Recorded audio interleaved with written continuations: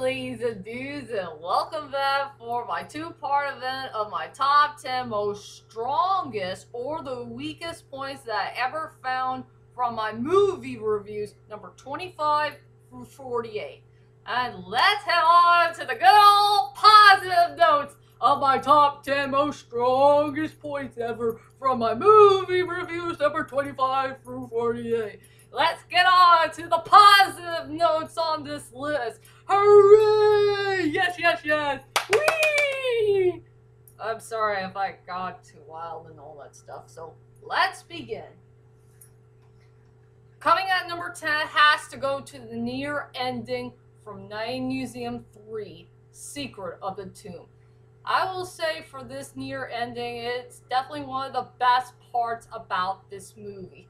It's very sad, bittersweet, and this will be the last and final time for Larry Daly to do his job as a night guard. And yes, ladies and dudes, for this sad moment right here, this is Robin Williams' last and final movie that he'll ever be featured. We love you, dude, and we will miss you. Amen. Coming at number 9 is definitely a tie. The two movies that I don't have in my collection is Howl's Moving Castle and the 17th Pokémon movie. And for their tiebreaker is definitely the animation. I frickin' love their animation. It is pretty well done. It's very rich, very well detailed, and definitely one of the most brightest animations I have ever seen so far in anime history. So I can't tell which one of these two greatest movies that has the best animation ever in animation movie history. So they deserve a tie at the number 9 spot.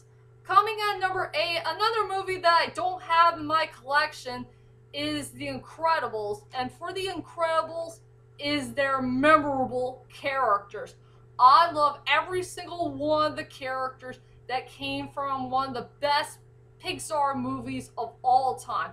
I will go with the 3 best memorable characters I have ever seen in this Pixar movie. One is Dash, that cute little blonde-haired kid who knows how to run fast and never get tired. We got Frozone, who can freeze things here and there, and he had one of the best dialogues I have ever heard in this movie, where he said, "Honey, where's my super suit?" I love that scene. And also E, one of the best memorable characters in the whole entire movie, where she said a couple of funny dialogues here and there. She's wild and crazy. She's a frickin' scientist, and she knows how to create superhero suits very, very well. I give her points for that. So yeah, the memorable characters from The Incredibles deserves to be at number 8. Coming at number 7 goes to the cinematography from A Walk Among the Tombstones. Out of all the Liam Neeson films that I've seen here and there, I will say for A Walk Among the Tombstones, it has one of the best cinematographies I have ever seen. And it's staying very faithful to the old movies that we all know and love back in the 90s. I do praise this movie for staying faithful to the original cinematography of the 90s. That's a big giant plus in my book. So it deserves to be at number 7. Let's see what I got in my... Oh yeah, coming at number 6 is a 3-way tie of The House of Flying Daggers. The problem is I can't tell which one of these best points that I really want to put in this list.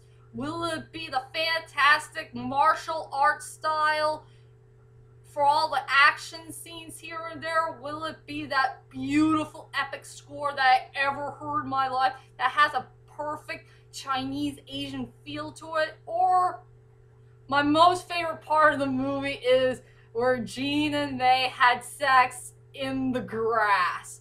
I mean, I fell fell in love with all three of the best, strongest points for the House of Flying Daggers. And I can't tell which one is the all-time best. So it deserves to be a tie at number 6. And let's see, here we go. Coming at number 5 has to go to that sad song that came from Taken 3. I really love this sad song to death. If I remember right, it's called Starter or whatever it's called, from some unknown artist that I don't know of. But I freaking love this song to death. It's very emotional, it's very darn sad, it's very beautiful, but yet so pure at the same time. And that is that song that's all about where Brian Mills got really heartbroken about what happened to his precious Lenny. His precious Lenny got killed by a mysterious murderer. And yeah, he told Kim the bad news about it too. And that song will always have a special place in my heart. So yeah, that sad song deserves to be at number 5. Let's see what else. Coming at number 4 is another movie that I don't have in my collection.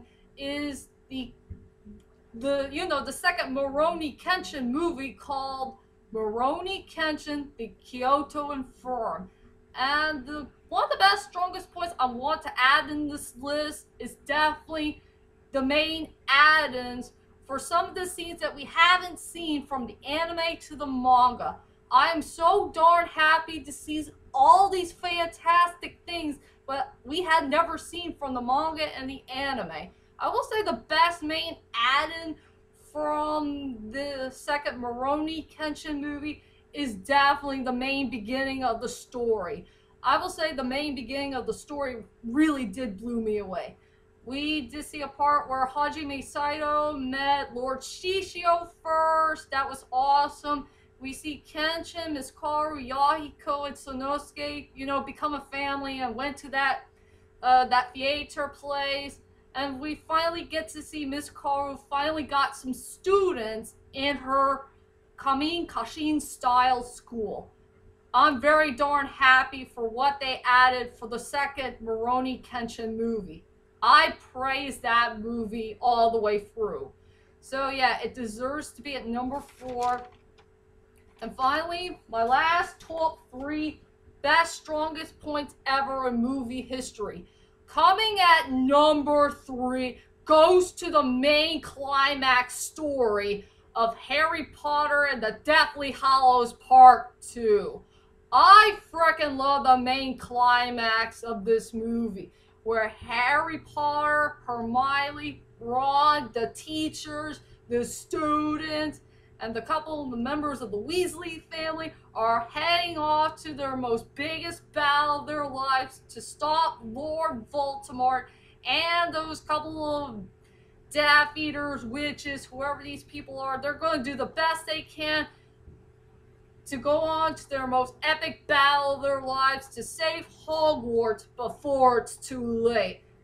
This movie really did blow me away.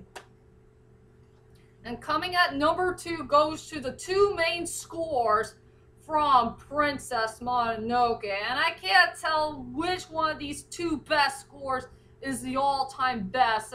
It deserves to be a tie. Will it be the Legend of Hashitaka, or will it be Journey to the West, where the story is all about Hashitaka's journey, where he needs to find a way to save himself from that evil curse that he got in his hand from that big giant warthog, if you know what I mean. So yeah, the 2 epic scores deserves to be at number 2.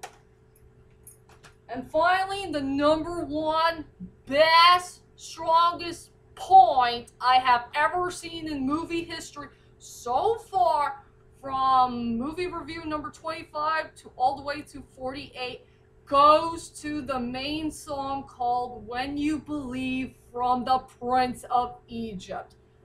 I freaking love this song to death. It is one of the best memorable songs of all time, and I can't tell which one is the all-time best. The one that came from in this movie or the one that came from Mariah Carey and Whitney Houston. I just love both. The song is all about you need to believe in yourself, you need to believe about miracles and freedom and making up your own choices, and all the good positive sides that you need to know in Christian faith. So yes, this main song, When You Believe, from the Prince of Egypt, deserves to be the #1 best, strongest point ever in movie history. And there you go, ladies and dudes. Those are my top 10 best, strongest points ever from my movie reviews that I did so far, in number 25 all the way to 48. And tell me, ladies and dudes, what is your most favorite, strongest point that you've ever seen from your favorite movies, or one of the most biggest, weakest points that you ever seen from your favorite movies? Well, whichever it is, leave a comment there, let me know, and join me next time on Memorial Day as I do my next movie review of Alice Through the Looking Glass. And sadly, this will be my very first and last time to see one of the most underrated actors of all time, Alan Rickman, in his last and final film. This is going to be sad, so be prepared for my next videos to come. I'll see you all later. Sayonara.